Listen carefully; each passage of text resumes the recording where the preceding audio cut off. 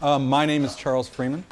I am the Freeman Chair in China Studies here at CSIS. It's a great pleasure to be here and to see so many people interested in something that for us has been a bit of a labor of love for the past little bit. This is a project, look at Asia's response to climate change and natural disasters. This is a project which we've been working on with the very generous support of the MacArthur Foundation, and I want to acknowledge them up front, both in terms of their putting their faith in us to do the project, but as well as the interaction that we've had over the course of the past year or so with them and trying to define and make sure that this is a useful and relevant exercise. The point of this really has been to try to look at Asian integration and see how that's coming together. You know, if we started from the premise that Asia is not Europe and the factors that led Europe to the European Union are not present in the case of Asia, but there certainly is an integration in Asia in economic and other areas, and looking at how those play out and what the current setup is in a range of key areas is really kind of critical to determine what the pathway forward is. So what we did is we looked at some areas where there has been some issues where there has been efforts by Asian countries to work together. Part of this, and specifically in areas of natural disaster relief, which Stacey will talk about, areas with respect to finding secure low carbon pathways, which Dave Pumphrey will talk about, and then we had some focus on broader climate change issues, which we covered sort of in a separate area. If you haven't seen it, this is the masterwork that we've come out with. It not only represents a lot of hard work by a lot of people in this room, it represents really a collaboration with some very sound scholars. And for CSIS, which is known as a place which internally we don't play well with others, we actually played pretty well with others here in getting this project to come together, working with multiple disciplinary sections within the institution. With that, let me stop my blather and ask Dave Pumphrey to talk about secure low carbon pathways. We'll turn it over to Ambassador Schaefer to focus on regional institutions and climate change, and then turn to Stacey White for a discussion of disaster management. Victor Cha, who eventually will show up, I have it on good authority. Our Korea chair will talk about the geometry of Asia's regional security architecture, which is pretty interesting. And last but not least, by any means, we have Kurt Tong, who's the APEC ambassador, come in and tell us why everything we've done has been useless. Hardly. With that, let me turn it over to Dave Pumphrey. Was that word useless, or was it useful? Thanks, Charles. And thanks everyone for coming out this afternoon. This has certainly been a very interesting project. I'm with the Energy and National Security Program here at CSIS, and we've been spending a lot of time on this question about how do you get from the high fossil world in which we live into a low carbon one. And we've done a lot of work around the US, but this gave us an opportunity to start looking at this question on a much broader basis and taking it to Asia. And I want to thank Sarah Ladislaw, who I think was coming down, and the other parts of the energy program team that helped pull this chapter together, because even though it's relatively short, there was quite a bit of work that had to go on to try to distill down a lot of complicated modeling work that others had done. First, what the concept on a secure low carbon pathway really derives from the idea that when you look at energy policy, you can't just look at one aspect of that policy. So the climate change discussion going on currently in international debate usually focuses on the question of how do you reduce your carbon emissions, how do you get there? But in reality, countries need to be looking at how they balance their economic concerns, their energy security and reliability concerns with this question of how do you reduce your emissions over time. So we wanted to really look at, in this set of countries, and we took a subset of the Asia region just because it made it more manageable, what are the issues that different countries face? What are the opportunities? What are the options to move forward? And also, what are the differences between the concerns of the countries, and then what are the differences potentially in the options that they face? And then finally, some recommendations on what might be done on a regional basis to try to get to these secure low carbon pathways. To do this, we brought together some leading researchers from institutes in China, India, Japan, Korea, Taiwan, and the US to present the results of their modeling work. Now, we didn't have time and money, basically, to run a whole bunch of new models. So we tried to take and digest the work that they had done and put it on a more common basis, and that's what the result was in this chapter in the book that you have in front of you. The reason this group of countries is so important is that currently well over half of global emissions occur in the 6 economies that we were examining. But even more important is that it's expected that about 3/4 or more of the growth in emissions out through 2035 will take place in this group of countries. So this is a key set of countries to understand from their perspective what the opportunities are, what the pathways are that make sense, and how they might get there, because if you're going to enter into international negotiations and keep those going, you need to understand where the concerns are of your other partners in the negotiations. The results, not things here that I think are surprising, but it was good to actually lay them side by side, is that each of the countries we looked at, and do I have to use economies here? I don't know, am I going to get shot if I... okay. No sovereignty, no... Okay, there we go.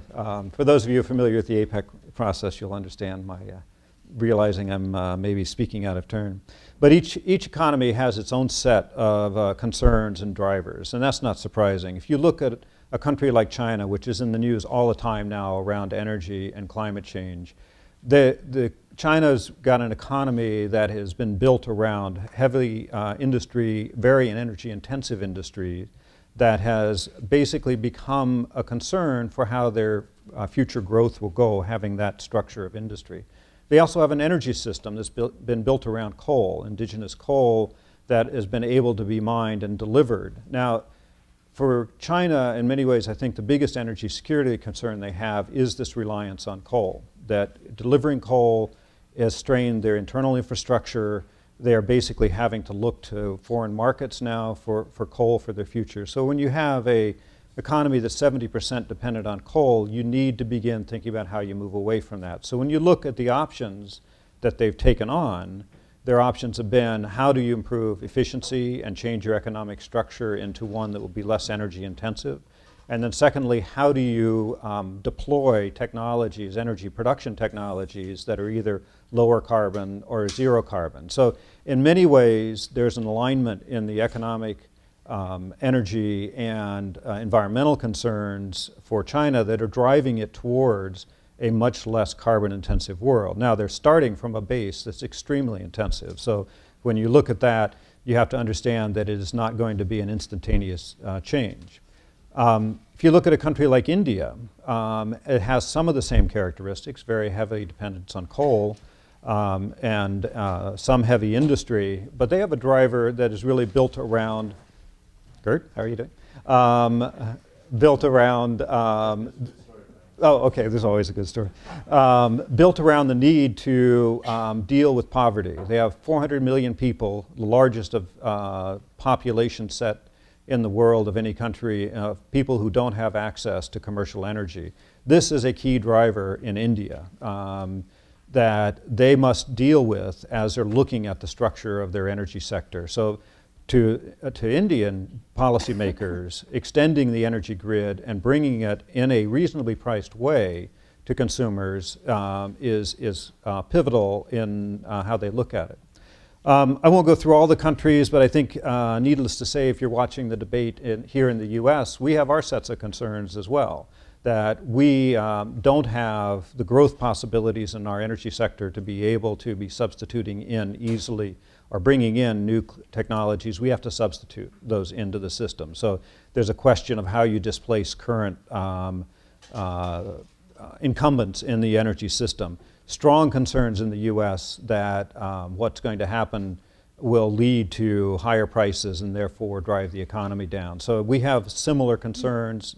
Japan, I think, shares those concerns. Korea is sort of in a middle ground because it's a country that is looking at opportunities to shift out of its heavy industry basis, and perhaps it can drive its economy and economic growth around this green revolution that they think is coming. So you have these variations of the country's situations, but the similarities, there are similarities in the solution. So the first solution that comes across in every country is that efficiency is key. Now, there's always the political commitment to efficiency. The practical commitment is very different. In China, you see a very focused commitment to improving the efficiency. In other countries, it's still a political commitment rather than one that's being driven. Also, there's the need to deploy these lower carbon technologies, and you see that in the way in which countries are looking at renewables and perhaps nuclear and even natural gas as a way to do that. So you have differing situations on the economy, but solutions are very similar. And then the third area that we thought was important to develop was that competitiveness becomes a very important question here. So I mentioned already the competitiveness issue that we in the US face, which is we have industries that feel like they will no longer be able to compete on the world market if energy prices go up here, and so they really fear the imposition of carbon pricing in the US. So that's one concern that you'll see in Japan, some degree in Korea. The other side of the coin is how do you build up the industrial capacity to produce these technologies for the future. And Korea, I think, is a good example of a very focused effort to take advantage of this green future. So with that kind of a picture, we got to the question of what do you do in terms of regional collaboration? And I guess being sort of an analyst at heart, I felt like the effort we did in bringing together the researchers on these questions was really valuable and needs to continue and needs to really educate the negotiation process to a greater degree. So we felt like it was important to continue this dialogue around secure low carbon pathways so that you really understand where your negotiating partners are coming from, what's the scope of possibilities for them to be able to enter into new agreements. The next one really gets from this point about if everyone is trying to use the new clean energy technologies as the driver for their economy, how are you going to have an environment where everyone produces it and who's going to buy it? So the question of green protectionism came up in several of our discussionisms as something that needs to be thought about and kept in mind and needs to be avoided if you're trying to deal with this issue of doing the deployment of clean energy technologies. You need to recognize the strengths that countries can bring to the table to be able to produce these technologies at a cost that allows them to be absorbed into the marketplace. So we think this is an important regional discussion to continue, is how to balance out using green technologies as a driver for economic growth, but not doing it in a way that stifles the deployment of the technologies that you're trying to use to develop your economy. I think, and this becomes a bit of a segue into Tezzy's discussions, but the idea of really deepening the regional collaboration around these common solutions is important. So what are the strategies for energy efficiency that work to move more efficient technologies into the marketplace, practices, building standards, et cetera, that people can be used and you can share the experiences across the region and be able to understand better. The same with the deployment of green technologies. What works, what doesn't work, what are the cost profiles that can be done. And then finally, and this reflects, I guess, a point of time where there was wishful thinking amongst us who thought that the US was actually moving to a point where it might be going to set a carbon price internally on our market. I'm not so sure anymore. But at any rate, to the extent that carbon markets begin to emerge and different countries start setting a price on carbon, there needs to be regional collaboration around how to make these carbon markets work together smoothly so that the advantages and the power of the marketplace that a carbon market can create can be taken full advantage rather than having just separately operating markets. So with that, Ambassador Schaefer. Oh, I'm sorry, am I supposed to turn it back to you? No. Okay. Are you going to pong the ball back to me? Well, thank you very much. And like my colleague David Pumphrey, I need to acknowledge the tremendous contribution to this paper from my research assistant. Oh, my mic isn't on. Goodness. It's got a red light now. Better? Green light, even better. Okay.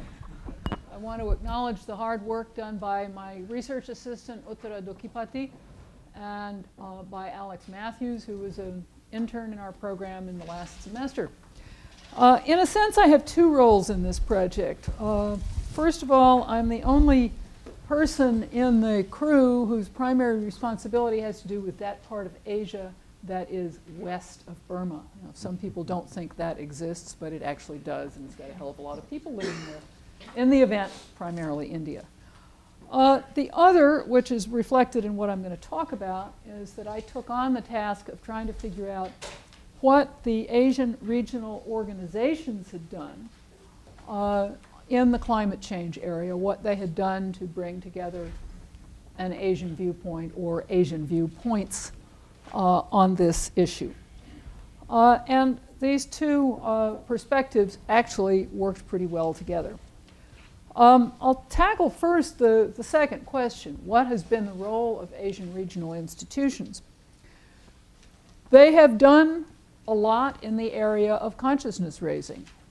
They have all, for the most part, issued statements underlining the importance of climate change as an issue that the countries in the region must deal with. They have begun the laborious process of setting forth some kind of action plan. But when it comes right down to it, they actually haven't done much else. Now, this kind of consciousness raising is all that the regional countries were demanding of them. And it also fits in with the fact that the regional institutions, as I think Victor will say later on, have relatively modest goals. These are not institutions that see themselves as the precursors to something like the EU. And this is a region where separate sovereignties are taken very seriously and where the ethic of regional institutions is you don't trample on somebody else's sovereignty, at least not overtly. But it's been a cautious and careful and fairly hesitant foray into the world of climate change. The biggest accomplishments, I think, go to APEC, the organization that also includes the largest number of economies, and they do call them economies because they include both China and Chinese Taipei. Is that the right magic word? But they have, most of the work they've done has been under the mantle of their energy program. And they have set up a number of research projects which are, at least in principle, set up with a practical bent. ASEAN has gotten interested in climate change, but its formal action program has not done very much with it, with one interesting exception that I will come to in a minute. The third of the major regional organizations is the South Asian Association for Regional Cooperation, known as SARC, which is India and its 7 closest neighbors. Which, because of the structure of the South Asian region, is a very weak organization and doesn't really have aspirations to become a whole lot stronger. India is uncomfortable encouraging the other 7, as it would be seen from Delhi, to gang up on them. The other 7 are acutely conscious of how much smaller they are than India. But SARC, it turns out, has developed an action plan on climate change.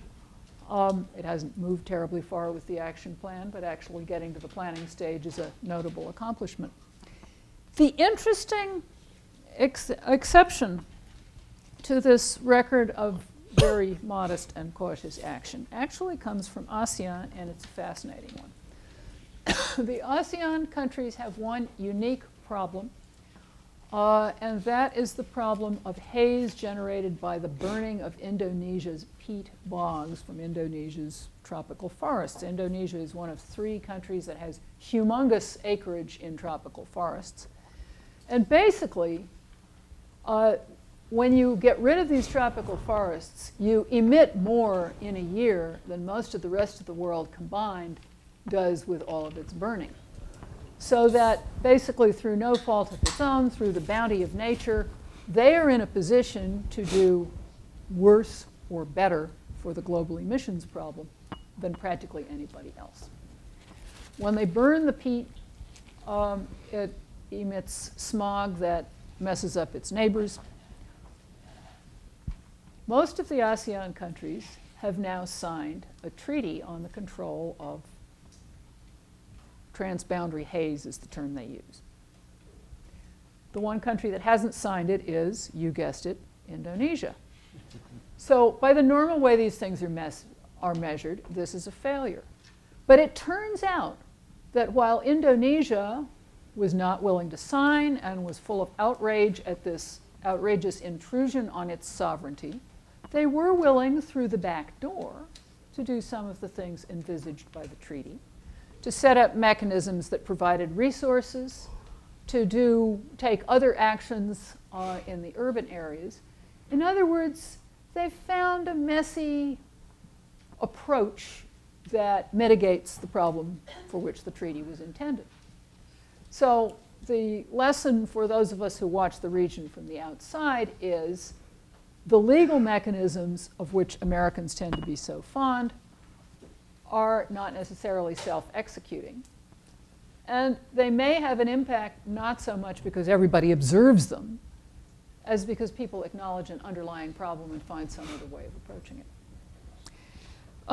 Which leads me to my second thought, namely, what is the comparative advantage of regional institutions?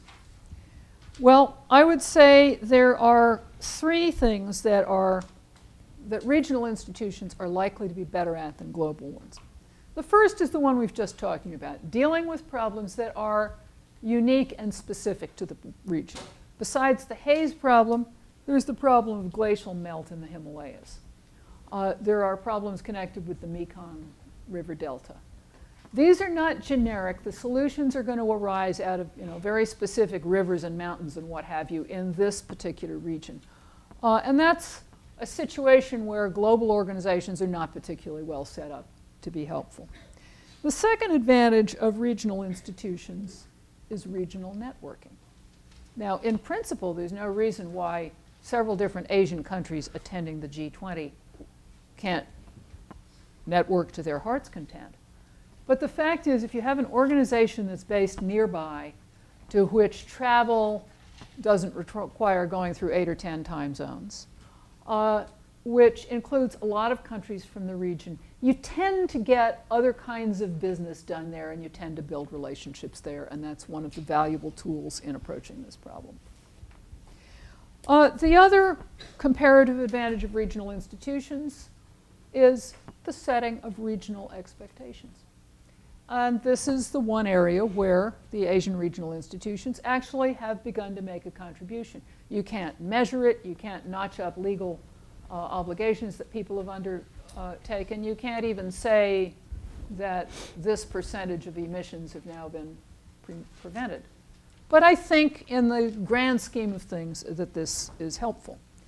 Now, there are other areas in which global institutions are likely to be more effective.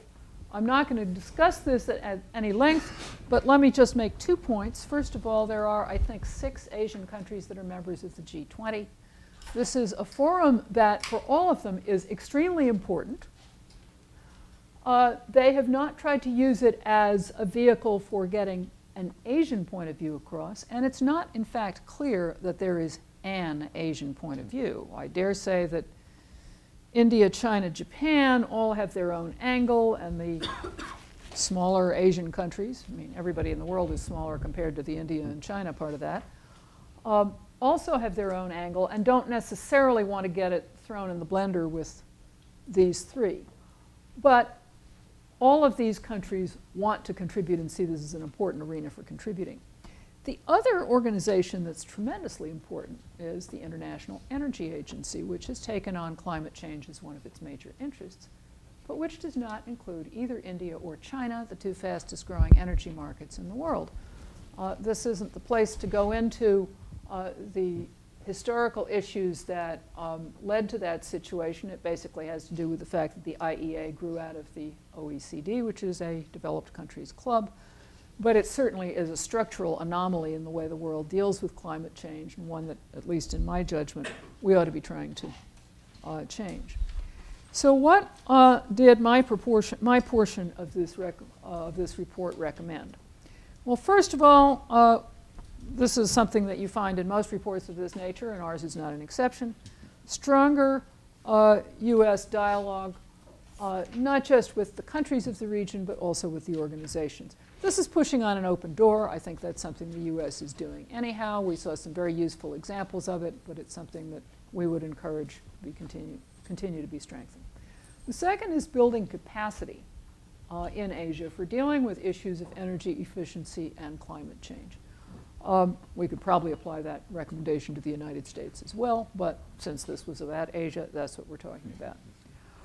A third point is that the regional organizations are well placed to serve as gatherers of data and of expertise. And this in particular is a function that could usefully be built up. Another point which doesn't fit naturally within any one organization, but which is something that I think US policy ought to be cognizant of, is the need to do Asia-wide outreach. If the organizational structure in Asia doesn't make that easy, and it doesn't, there is no one organization that includes all the Asian countries and the United States, which is kind of the universe that we'd be talking about, then you work with what you got. I don't think that there's much to be served by looking for neatness and tidiness in the world of Asian regionalism. Looking beyond the directly US policy agenda, I've already mentioned my concerns about the International Atomic Energy, the International Non-Atomic, the International Energy Agency. The atomic ones have all these cats in them. Needing to expand its ambit. And the other thing I would note is the utility of policy coordination, or at least serious policy dialogue before major meetings like the G20 between the United States and the major Asian countries that are in a position to influence the outcome in more ways than one. Perfect. Thank you. It's turned to Stacey. You've got 3 minutes. Sorry, Stacey. My name's Stacey White. I work with CSIS's Post-Conflict Reconstruction Unit and came on board this project to look specifically at disaster management. All right. Sorry about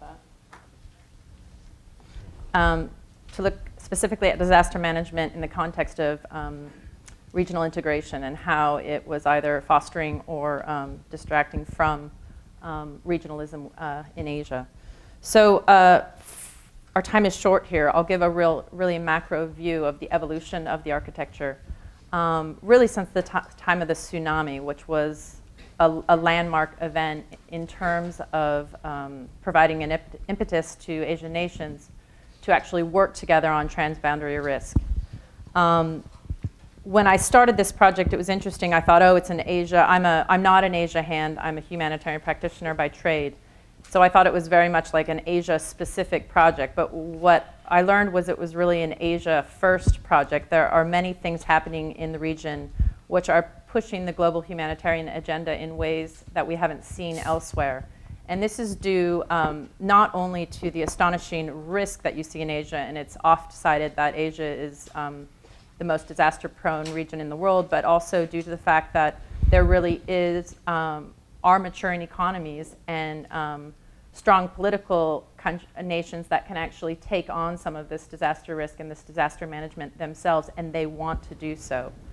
How I focused on this is basically we looked at case studies. So we looked at 6 case studies, 4 of which were sudden onset disasters, starting with the tsunami, Kashmir, Nargis, and the Sichuan earthquake, but also as a means to tie it to Dave and Tazy's work is to look at slow onset crises, because actually the notion of disaster risk has been changing quite dramatically during the course of time that these regional institutions have stepped up their activities. So we also looked at the Mekong River, as well as the melting glaciers, or the third pole issue, which is something that Tazy touched upon. Really, I see Asia as an exciting place to watch over the next 10 or 15 years. I mean, people talk about the Asian century, and they talk about the age of nature. And I really think that these two things are going to interface in Asia in the future and really have a profound impact, not only on that region, but on the world, and on how we address disaster risk in the future. So it was an exciting project to work on. In short, there's been intensive activity in Asia since the tsunami. And there have been many specialized instruments that have either been reinforced or stepped up, or work committees have been given further resources to look exactly at disaster risk management. And some of these achievements of particular note are, of course, ASEAN's ratification of ADMIR, which is the first legal framework for regional cooperation for disaster risk management. And in fact, they've developed the work program already, and that was launched or announced in May of this year, and that will actually outlines the implementation of that treaty from 2010 through 2015. It also established the legal framework for the beginnings of an AHAS coordination center for the region. ARF's also been working very hard to sort of link the military-civilian component, which is a major issue globally, but a particularly important issue in Asia, since many of these countries have a military capability to actually respond to disasters themselves within their national borders. And then, of course, Tazy mentioned SARC, and Southeast Asia has maybe not been as dynamic, but they certainly have established a disaster management center in 2006. And they've embarked on a process to bring together different maps from all the different countries that are a member of SARC to do kind of a digital vulnerability atlas for the whole region. And as far as I understand, that hasn't been attempted anywhere else thus far with any sort of success. And then, of course, APEC elevated its emergency task force on emergency preparedness to a working group in February, and remains committed to looking into this issue. So there have been great strides. What I found when I interviewed many people to get their sort of the unsaid perceptions of how things are working is that people were quite critical about how all of this hyperactivity really panned out in terms of making communities safer. And so it is true that the marketplace has become really crowded and convoluted, and it's not really so clear how much of all of the movement is resulting in either an enhanced standby and surge capacity for the region in terms of response, or in terms of really helping nations with real tools for managing disasters on their own. That said, for the purposes of my research, I didn't focus on that, because I actually see the international humanitarian regime as being in a bit of a state of crisis itself. So I find that these institutions were established and are finding their own feet and their own identities in this particular area at a time when people are really questioning the assumptions of how we do mitigation and how we do preparedness, and what is exactly the confluence between humanitarian delivery and longer-term development goals. So with that, I just really wanted to look at how one might build upon these formative efforts, and how these different institutions could actually rationalize their discrete capabilities so that they could complement each other over the long term. I came up with kind of 5 key challenges or dilemmas that I see these regional institutions facing as they move forward. One of which is one thing we see a lot of, and it was mentioned by many of the people I interviewed, is that while disaster risk has facilitated a really strong level of cooperation and trust amongst nations, it also risks to divert these countries from actually working on disaster management. What has happened is that many of the meetings are real talk shops and actually brings together these nations on other issues that might be more controversial. But what really needs to happen now is they need to kind of focus in on the agenda at hand and really look at developing tools at these different conferences and meetings and working groups that they're part of. The other thing I found was that the Asian states are kind of torn between committing themselves to these regional institutions and to the various kind of regional mechanisms and initiatives that I described earlier, and really managing disasters on their own. I mean, these are strong economies. One thing that was noted many times is that Asian nations really, you know, it's part of kind of state building.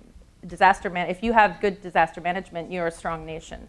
So they very much want to manage disasters to the best of their own ability, and they do not want second and third and fourth layers of bureaucracy getting involved in action. They still want to be able to act bilaterally, to assist each other bilaterally, but to have certain tools from the regional institutions that would help them to do that more easily. And because Asia is such a diverse region in terms of capability and risk, regional institutions will need to take care that they're able to tailor their support to nations. What might work for Indonesia is not going to work for Vietnam. So they really have to be quite aware of the capacity of the different member states that they're dealing with. The other thing I noted was that, and this is true not just in Asia, but there's a real uncoordinated donor environment, and this has inadvertently encouraged the bankrolling of different kind of duplicative efforts.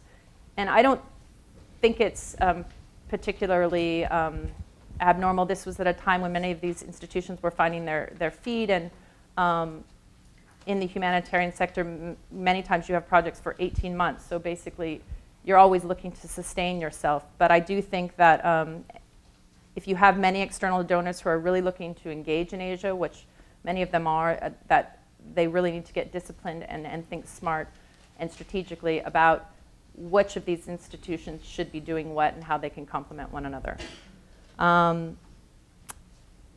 Another issue that came up that I touched upon is the use of the military.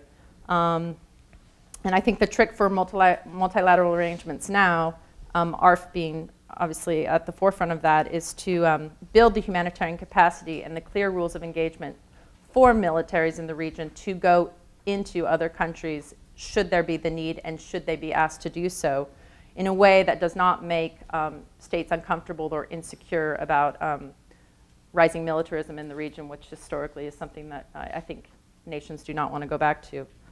And then finally, an interesting thing that's happening is I find all of these, the proliferation of regional institutions in Asia, to me is really kind of a little bit coming to the future as we have more disasters everywhere and not just in the hapless South.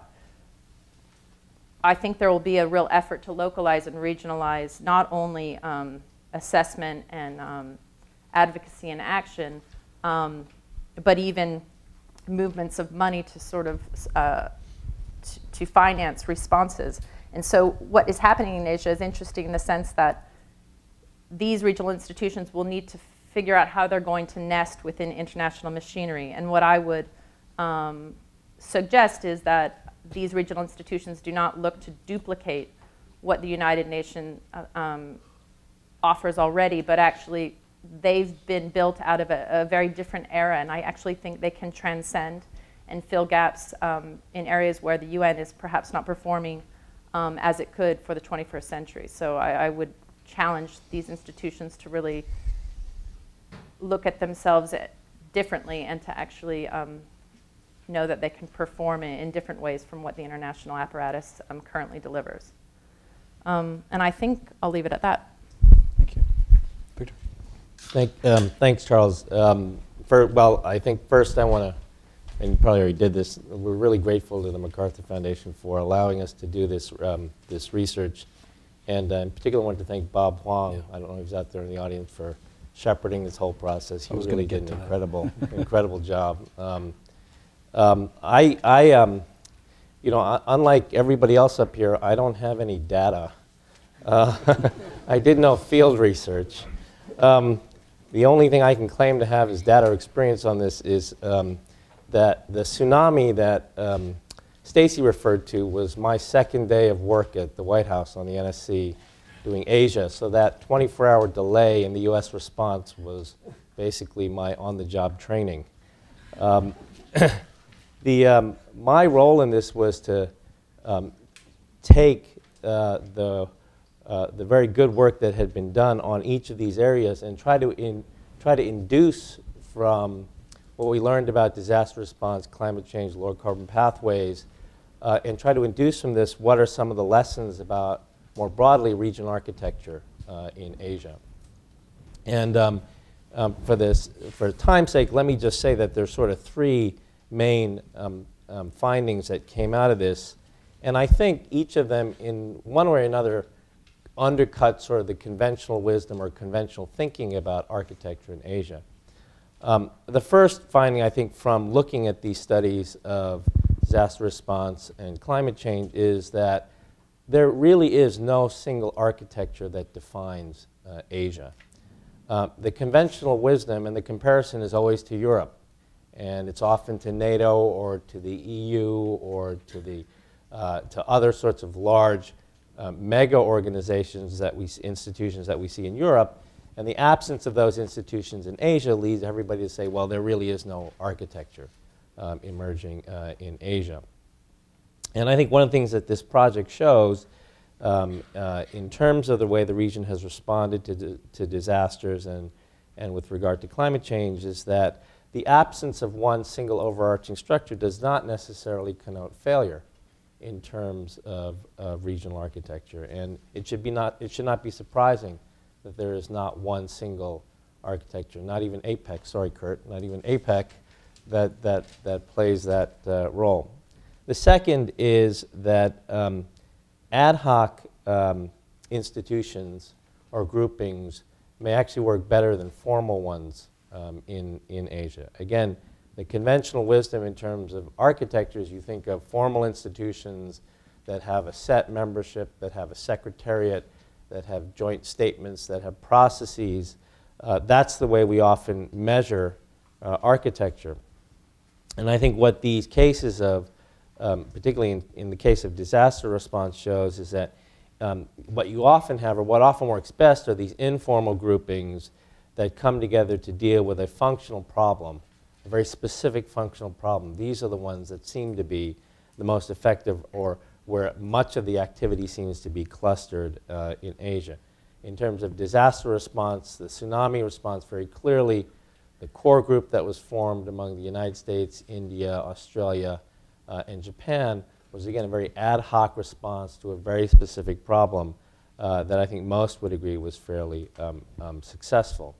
This sort of ad hoc informal gathering is interesting because it means a lot of the collective action problems that you have with regional groupings often you're able to circumvent them, because if you have informal groups that come together, the countries or the economies that have the most interest in solving the problems are the ones that step up.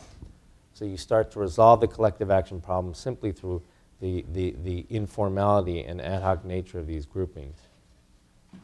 The third broader finding is that bilateral architecture in Asia and multilateral architecture in Asia are not necessarily opposed to one another. Again, the conventional wisdom is, the most prominent architecture that we know of in Asia is the US bilateral alliances, and that somehow this operates at odds with indigenous regional multilateral groupings that form. And I think what these studies show is that's not the case at all. That in many cases, bilateral relationships and these multilateral groupings are actually reinforcing.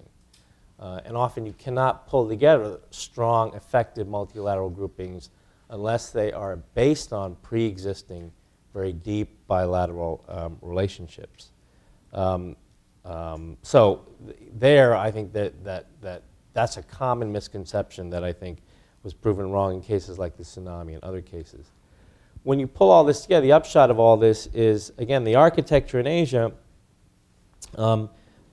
is not EAS. It's not one large institution, but it's actually much more fluid and it's much more complex.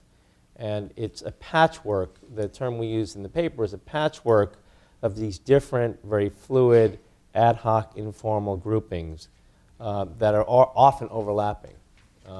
Whether it's the Tsunami Core Group on the one hand, the US, Japan, Australia, TSD on the other, the +3, the 6-party talks. You have all of these different functional groupings that form to solve specific problems. And that, taken as a collective, is your architecture. Now, some people may think that's awfully complex. How can you call that architecture? But sometimes, you know, ironically, complexity can actually be a good thing, because complexity and fluidity can make allow for groups that might have political tensions with one another to be able to work together in one grouping. So I think in Stacey's paper, she talks about China and Taiwan being able to work together in terms of certain disaster response capacity building, right? If China is not a part of one group, this is not exclusion, because that may not be a functional task that they are best suited to solve. But China will be part of a different grouping. So this is, complexity helps actually to mute some of the insecurity spirals that we see in terms of membership in Asia. There are clearly disadvantages to complexity as well.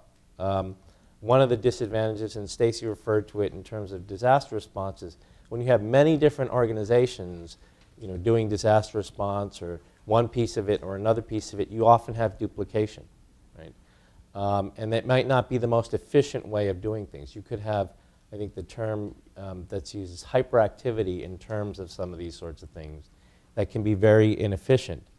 The other problem with this sort of informal functional groupings is when you have informal groups that come together to solve a specific problem, it often means time horizons are very short, right? So some of the slow onset disasters, these sorts of functional groupings may not be well positioned to deal with, right? Because they're looking to try to solve the crisis of the day rather than something that's evolving over decades. The last thing I would say, because we all want to hear Kurt, so the last thing I want to say is that one of the things that I found interesting in terms of thinking about US and security architecture in Asia is that disaster response, for example, is one area where it's kind of, a lot of things are happening on the ground. It's fairly low profile, but it is the one area where you really see the region working to try to find effective solutions for it. And you know, the United States, we are interested in being part of the architecture in Asia. The alliances are a key part of the architecture in Asia. But this disaster response activity is the one thing that the region has been doing quite vigorously and effectively. And it's the one area where they are producing real results. And therefore, I think this is one area where the United States, if it wants to maintain itself as a central part of this architecture in Asia, needs to be quite focused on, in addition to our bilateral alliances. So with that, thanks. Thanks, Victor. Before I turn it over to Kurt, really quickly, since Victor already outed him, I want to just say that one of the audacious things about this project was, as I said at the beginning, the fact that we already actually had to work together to do a project, and we were very lucky, just dumb luck, I guess, that one of State Department's best diplomats landed on our doorstep in time to actually help us work together, and it required hours of deft diplomacy. And thanks to Bob Wong, really this project came off. And it was not just, Bob not only sort of worked between offices here to make this happen, he actually worked with external organizations on this as well. So Bob did a remarkable job, ably assisted, I should say, by Jeff Bean, who's in the back, who really was magical in bringing this together and making sure we hit the high notes and hit the deadlines. So thanks to Bob and to Jeff for the hard work. I also want to note Amy Seawright is one of the authors here. She should be up on this panel, but she's not. Thank you, Amy, for all the work that you did. And now, the moment we've all been waiting for. Kurt. Right. I'm on, right? Thanks and good afternoon, everybody. Real pleasure to be here. I promise there's a good story for why I was late. I don't know how many of you have 18-year-old daughters, but mine misplaced her telephone in a movie theater in Manila, and I had visions of that telephone calling Fiji and just being left on. So I needed to resolve that crisis first. So crisis response, right? Didn't have a coalition doing it. I did it by myself.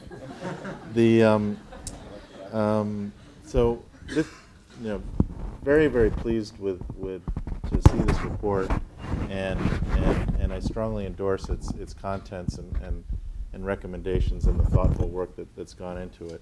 The fact that there's this focus on climate change in particular, disaster preparedness, but climate change in particular, I think reflects the fact that this issue and more broadly the environmental impact of rapid economic growth in the Asia-Pacific region is absolutely central to our common futures. And often we're in internal discussions thinking about what are the main challenges for U.S. policy in the Asia-Pacific region.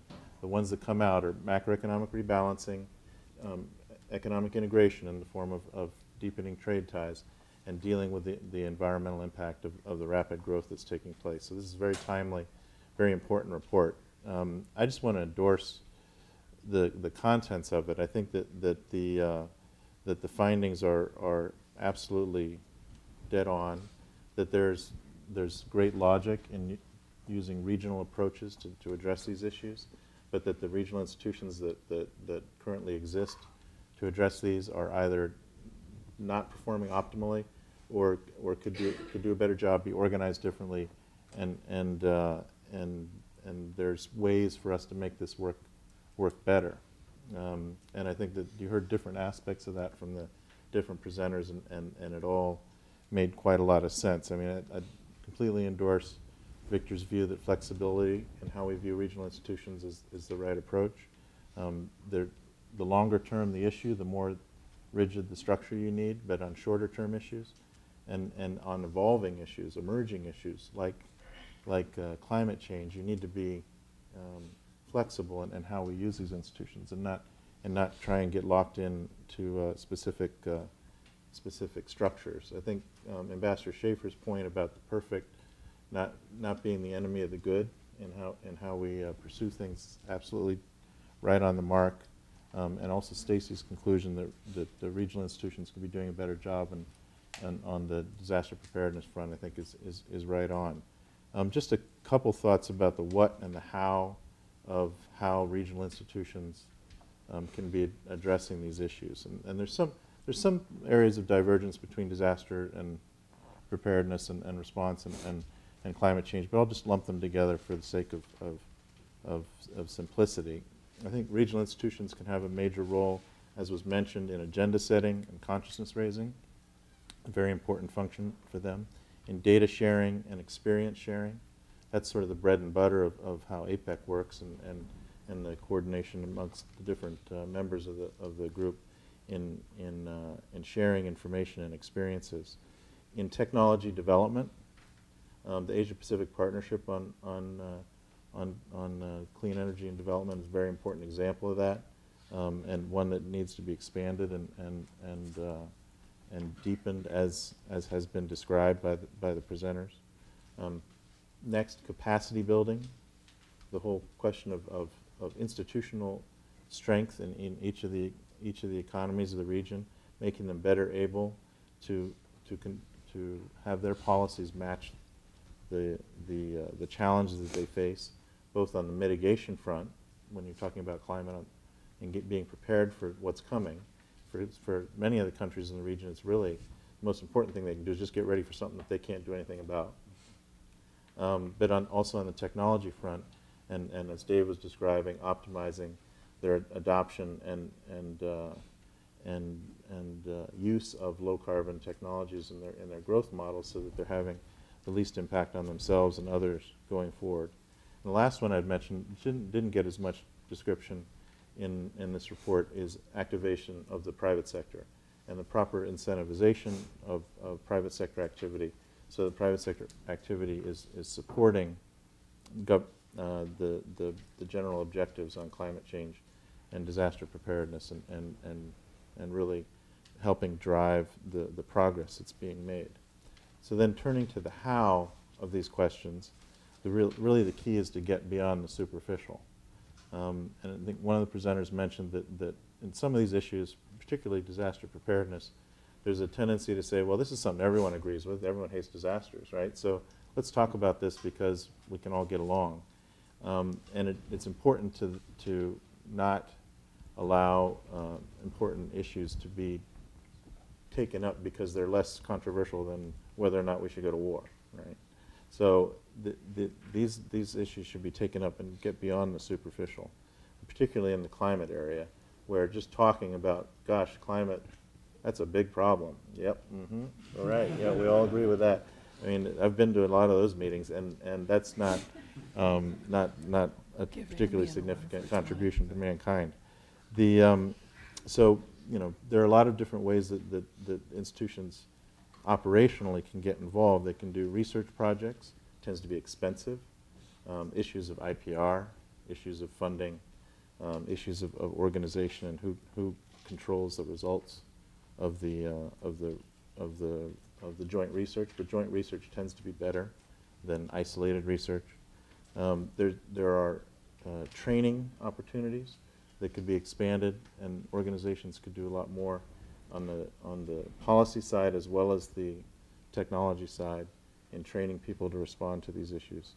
And then perhaps most interestingly, there's the whole question about what regional organizations can do in goal setting and establishing, heaven forbid, targets for shared activity and shared sense of responsibility in addressing these issues. And that's an important area for exploration going forward. I know the APEC experience most closely, and APEC has delved into that only occasionally with the Sydney Declaration in 2007 on climate and energy being the main attempt at that. It was a useful effort, now sort of overcome by events with Copenhagen and other subsequent activities, but it's something that potentially regional organizations could do. So to get back to the main thrust, I think I completely agree that bilateral activity is critical, should coexist with regional activity, and there's things like working with ASEAN. When the U.S. works with ASEAN, I don't know if that's bilateral or multilateral, but it's good. And so we need to be doing more of that. And then in APEC in particular, and just want to close on this front, there's often this discussion about whether APEC should be getting in, how far APEC should be getting into non-trade issues, because the original purpose of APEC was to foster economic integration in the region. It's done a lot in that area, has a lot more to do, but how far should it be crossing over into non-trade areas like science policy or development policy related to climate change or disaster preparedness and things like that.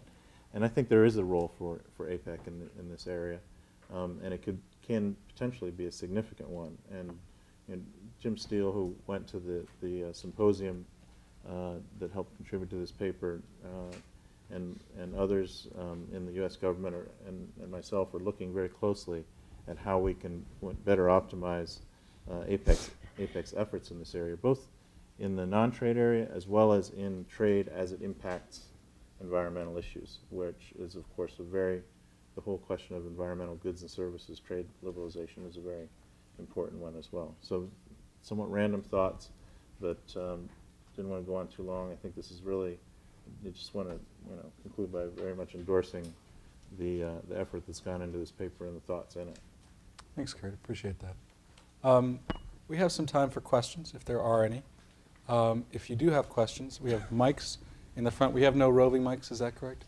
So just in the front, if you feel like asking a question or feel like telling us what's wrong, please identify yourself and let us have it. Thanks. I'm Tim Gallaudet. I work for the Navy's Task Force Climate Change. I have two questions. First one's for Stacey. You talked about for disaster relief the the militaries in the region, encouraging them to work together and prevent in a way that would prevent any kind of militarism and military buildup in the region. What's your recommendation for the U.S. Department of Defense and how we can support that? And then my other question is for the group. Did your report, or have you thought about, and if not, what would you think, what are your thoughts about sea level rise impact on territory, specifically if the Spratlys and Paracels? What happens if there are no Spratlys and Paracels in several decades? What would you imagine would be the regional responses to that kind of scenario? Thanks. That's yours. Yeah.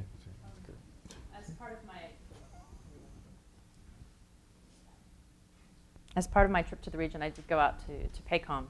And in my paper, I do make recommendations. We talk a lot about the military and their sort of logistical capacity, but I actually think that the U.S. DoD could do a lot in terms of enhancing the merging of science and practice. So actually bringing science and technology and bringing it in much more real time to the practice of response and mitigation. And I also think, we talked a little bit, someone mentioned a bit about training, but I actually, what I saw in my study is beyond the 2-3 day training, I think that we could do a lot more in terms of real education in climate areas like glaciology or land degradation. I mean, there are not regional experts in certain of these areas, and it came through actually when the Indian government put up the climate network to look at the third pole issue, and they actually had one glaciologist only. So I actually think that the U.S. government and in particular the military forces could support those kind of efforts. I mean, Victor, I don't know if you want to take up. I doubt that the disappearance. I think if the Spratlys Paracels disappear, I doubt the problem goes away. I think that they still will be quite a controversial part of the world, and it's nice to think of. Well, there might be a magic bullet. I'm not sure that's it.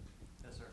That's good. My question actually follows, I Could you think. identify yourself first? Oh, my name is Liz Strange. I work with a consulting firm, ICF International. We work on climate change mitigation as well as adaptation.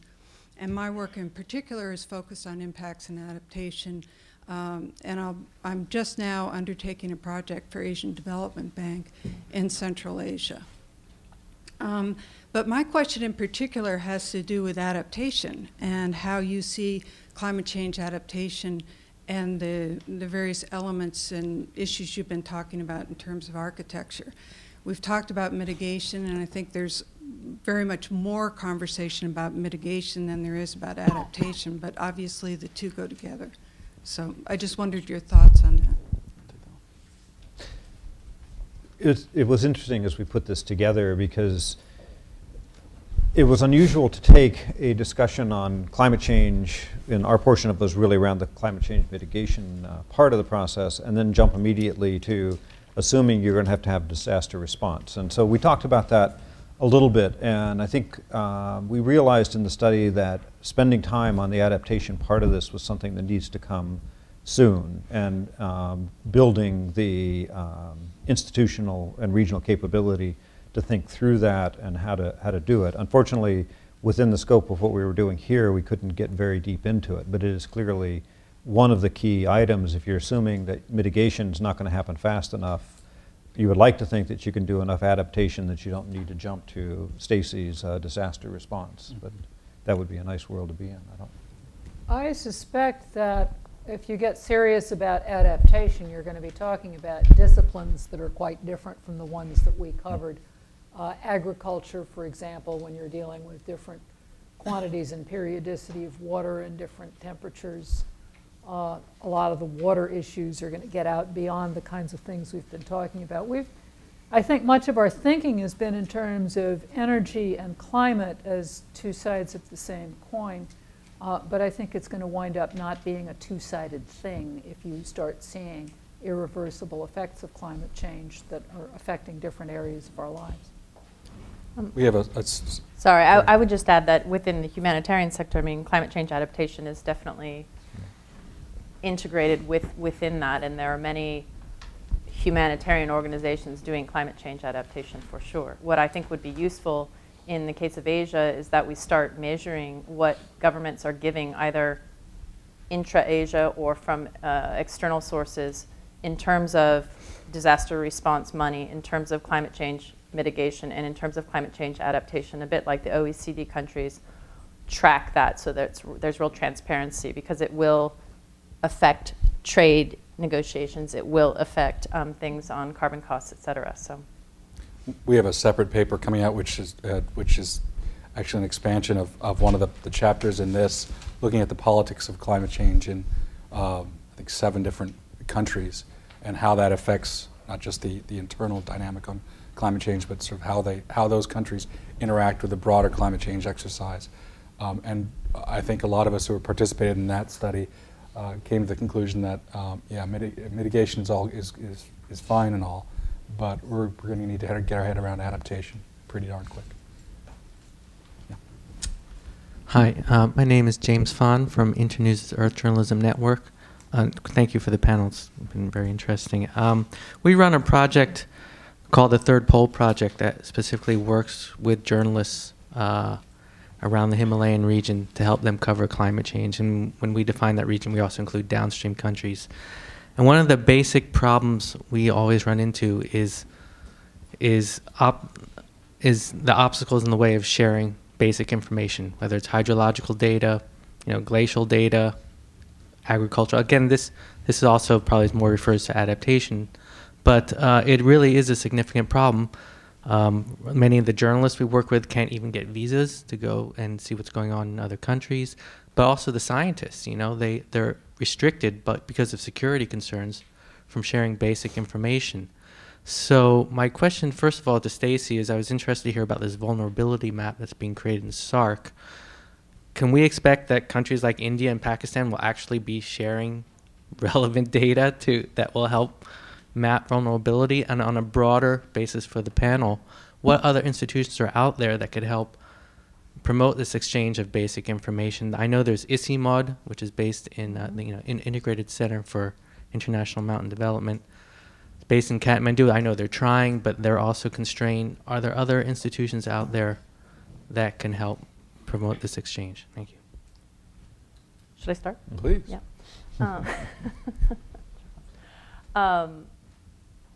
Your first question again. Let me get to the institutions. So certainly I've spoken to CIMAD, and it's very difficult anyway just because the terrain is so rugged, and then there are political factors, the DVA. So just to answer your question about India, Pakistan, I know that that is the hope.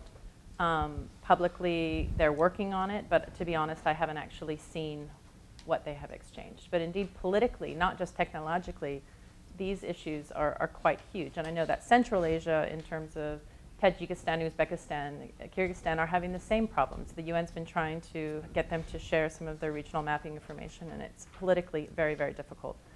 In terms of the third pole, another organization that I work closely with is called the Humanitarian Futures Program, and they've just actually done a huge study on the third pole in concert with China Dialogue, which is run by Isabel Hilton out of London. And then I know that the Chinese Academy of Sciences also ran a conference, I think it was just last year, in which they brought together scientists from around the world to study glacial melt. And actually they were looking to bring in the other regional countries. And I have information on that in the report, and myself if you want to get that afterwards. The short answer to your first question is don't hold your breath. It is still the case in both India and Pakistan that you can be arrested for taking a photograph anywhere at any airport. This in a time when satellites above your head, including civilian ones, can shoot to their heart's content and send the stuff down on GPS systems. I think that data transparency is going to be a lagging indicator.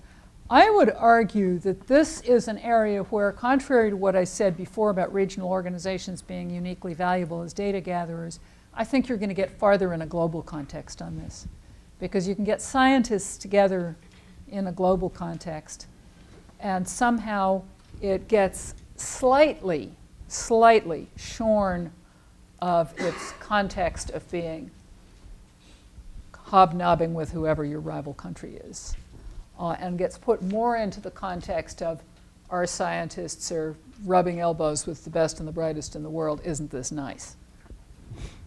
And just briefly, the data exchange aspect permeates all of this discussion. So for those of us who lived in the energy world for a long time, we act like we know what the numbers are. The reality is there's some numbers we know well, and there are a lot more guesses. And this part of the world is actually one of the areas where there are a lot of guesses. We think they're good guesses, but still there are guesses.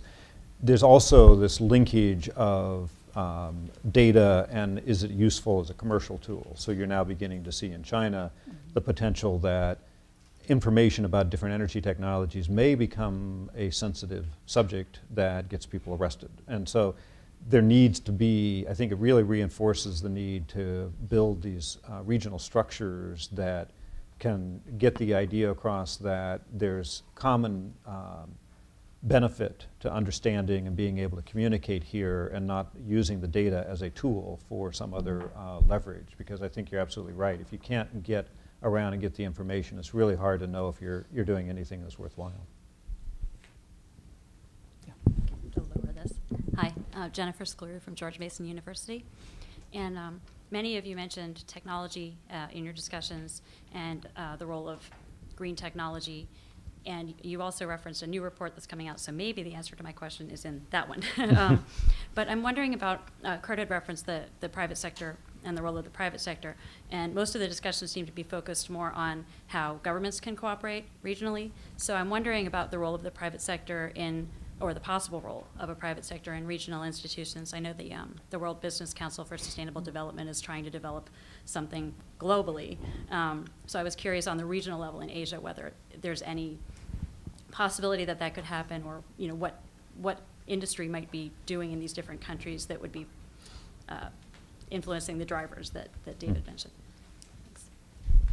Thanks. APEC has a private sector consultative mechanism. The Asia-Pacific Partnership, which Kurt and Victor have both worked on, also brings in private sector people. There's a lot, in addition, there's a lot of lip service to bringing in the private sector. You hear the magic words private-public partnership more times than I like to think about. That actually turns out to be fairly hard to do as opposed to talking about. I don't think, the difficulty here is it's hard to kind of get your arms around it and really be sure that you know what's going on. The regional organizations are fundamentally organizations of governments. And so setting up a private sector arm means that the people in it are going to be operating across that barrier between private and public. Everybody agrees in principle that this is where a lot of the practical solutions have to come from. The problems that you run into there are not the kind of security problems that traditionally bedevil relations between China and Japan, between India and Pakistan, between various other collections of countries. The problem that you're more likely to run into is the quest for commercial advantage. If, for example, there are large Korean companies that, with the backing of the Korean government, see a big opportunity for themselves a few years down the road as sellers of green technology, they may come to a meeting on green technology. They're probably going to be fairly careful in what they say because they don't want to inadvertently give their golden goose to Tata or a Japanese competitor or whatever. And so that's the other obstacle in the way of real cooperation. And of course, if you bring American companies into it, you always have, in addition, the joys of antitrust. Yeah. Can do two fingers on this. Yeah. The general direction of APEC, just one of the institutions, is in the direction of greater private sector participation and ceding of some of the territory for agenda setting in APEC deliberations and operations to the private sector. And that's ramping up, and that process is continuing. I expect it to continue, and hope that it will continue, in particular in the area of green growth and green development, because as I was mentioning earlier, I think we're really having these technologies become common use in the market, and having the proper set of incentives established to push that forward is really a critical part of particularly the climate change mitigation effort. But I think what Ambassador Schaefer is saying is absolutely right, that their public-private partnership can be difficult to organize. You often have public sector which doesn't want to really give up control of the agenda in meetings or in operations and discussions in international fora. And then you have a private sector that sometimes doesn't want to go beyond advertisement and self-promotion and actually get into real discussion of the issues and sharing of their deeper thoughts. And so it can be tricky to organize. And I think that the crossover point that leads to the best private-public discussions is a focus on incentives, and in fact a focus on government policy. And so getting governments to agree to discuss policy in front of their private sectors, to put it in one sentence, is the key to a successful operation. It's not easy, but when it works, it's pretty useful. Yeah, I've got some. No, just really quick. I mean, I think Dave talked about this earlier. That the real danger of protectionism on this issue, because every country that's out there that we've looked at has a separate industrial policy to encourage the development of their own domestic sector. In part because there's at least in China and India, there is a sense that the green technology revolution is a trick of the West to again leapfrog past those countries as they aim for development. That the whole climate change discussion is all about keeping those economies down. So therefore, there's a lot of jealousy and domestic challenges. Industrial policies in every country are skewing the marketplace really badly in ways that do not make one encouraged that we're going to be able to develop this global market where everybody's cooperating and sharing information and applying their particular comparative advantage. The last thing I was going to add is that in some ways, as I was thinking about this question, I think we get to a point where we have to almost make our vocabulary a little more complex, because when you look, especially in Asia, the distinction between private and public gets blurry. So there are very close connections between what are businesses and the government, and then there are private businesses that are somewhere having to deal with these quasi-private businesses. So I think there is this very complex array of players that you have to deal with. And I was thinking that, yes, I should have mentioned the private sector more in our section, but I think the idea that we had was very much this question of incentives, that governments will need to put the incentives in place that will get those who have the access to the resources to the investment. And they may be on this continuum from purely private to purely government. There are different types of players. And U.S. industry, when it goes out, has to figure out what's the game in interacting with different players on that continuum. Hi, my name is Elizabeth Kiernan. I work with the corporate public policy team at Chevron. So you've kind of answered my questions, which were going to be about public-private partnerships. And just to sort of continue on about that, it seems to be that you're suggesting that there's probably more room for domestic companies, maybe ones that are more public, or historically have been public companies, to become more involved with the regional actors rather than larger international companies at this point? Is that sort of the trajectory that you'd see first, or? I mean, I personally think it could be valuable to be able to have this broader array of businesses. I worked on the APEC aspect of it for quite a long time, and it's sometimes hard to get business people to see value in going to these government-led meetings. So that becomes a challenge, is to convince them that it's really worth their time and energy to go to what often I think someone characterized as talk shops and things. So I think the broader array of the different business entities you can bring into the discussion, the better, because they're all players in this environment. And I'd point out that your company is a big supporter of APEC. Yes. Yeah. Hi, I'm Daryl Sung, political counselor at the Singapore Embassy and former Deputy Director of Climate Change back in Singapore. And I just have two questions. One is that the move to do greater action on climate change seems to add another impetus on nuclear power throughout the region. We see countries throughout ASEAN mentioning the desire to build nuclear power plants. What do you feel are the implications for regional architecture or regional security of this? And two, again, in terms of the move towards taking greater action on climate change, what do you feel are the possibilities of transboundary cooperation in practical areas such as the long talked about ASEAN grid and other possible shared regional actions?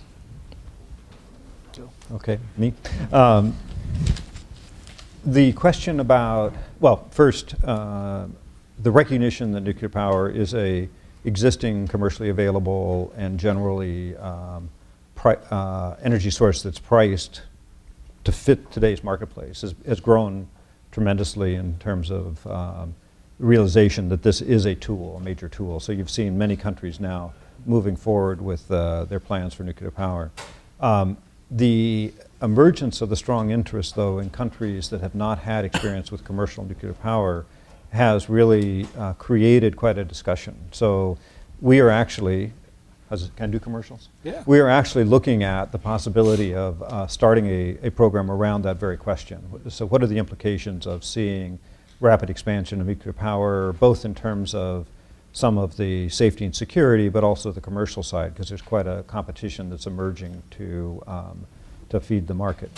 As for the ASEAN grid concept, multinational grid concepts have sort of been in play many places in the world, and they generally get to a certain point and then they have to overcome this sense of, do we really trust our neighbors to be responsible for our electricity sources? So this is really in many ways a confidence building exercise that the economics becomes very clear. The one I'm most familiar with is the idea of a grid through Central America, where you have a number of small countries, all of whom want their own power plant. So they love the idea of having the grid as long as the power plant that serviced it was in their country, not in somebody else's. And I think in ASEAN you'll have similar sort of confidence building that does one country want to be, does Singapore want to be totally reliant on Malaysia for its electricity?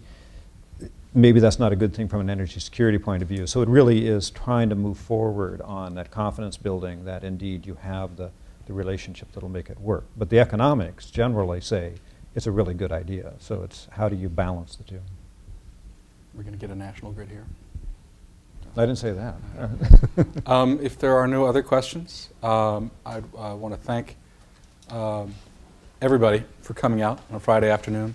I really want to thank those of our research staffs and administrative staff who've put a lot of time and effort into this. And I think it's a pretty darn good project and a pretty darn good product. I hope you'll take it. And if you have comments about it, I hope you'll direct them to us after the fact, even if you won't today. Yeah. Thanks again, everybody, for coming out.